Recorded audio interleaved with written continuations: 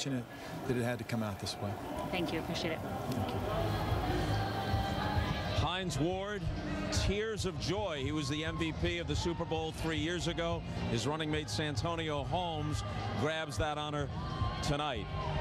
All right, let's go down the line. We already heard from Chris Collinsworth. I thought, Bus, the fourth quarter was an interesting combination of obvious poise by your old teammates because they came through in the clutch, but a lack of poise. 3 unsportsmanlike unsportsmanlike conduct penalties. It was, but it was a career-defining moment with 2 minutes and 37 seconds in the game. Ben Roethlisberger took his team down, and we will never forget that. No matter what happens in his career, this was a defining moment for him. Mike.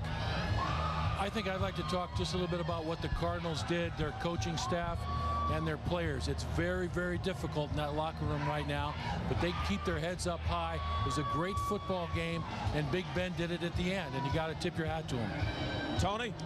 I thought Roethlisberger was spectacular all night, extending plays, getting away from the rush, making the big plays. I thought Arizona just waited a little bit too long to get the ball to Larry Fitzgerald. Matt. You know, the thing for me is, to me, this is what the National Football League is all about. We talked about stars on the front end. We talked about scheme. Everyone we talked about came through. Couldn't have been better. My hat's off to the NFL in a tremendous game.